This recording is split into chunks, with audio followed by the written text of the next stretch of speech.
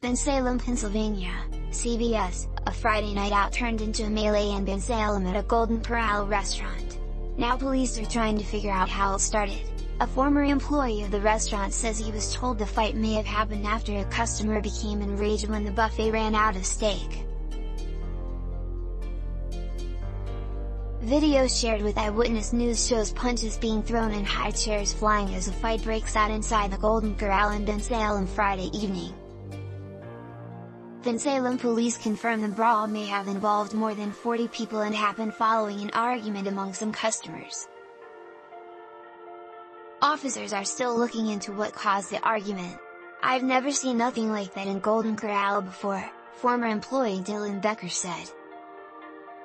Becker, who used to work at the Bensalem Golden Corral, says he was told by a current employee about the initial altercation.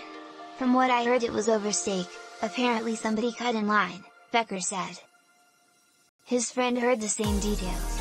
"There was a shortage of steak and two parties were involved and one family cut in front of another family. They were taking their time and they ran out of steak and it got into a heated exchange at the tables," Gavin Maletta said. In the video, a man is heard saying, "All I wanted was some steak." Golden Corral wouldn't answer our email asking if a lack of steak caused the melee.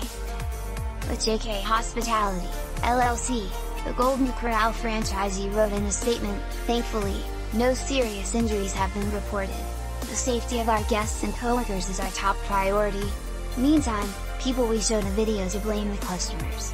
Disgusted that people would even do that in a public place when there's children around," a woman said. "Our community should be safe for families," a man said. "No respect out. No respect for people or property or anything," one woman said. "Police are working to figure out who started the fight. That person could face several charges including simple assault."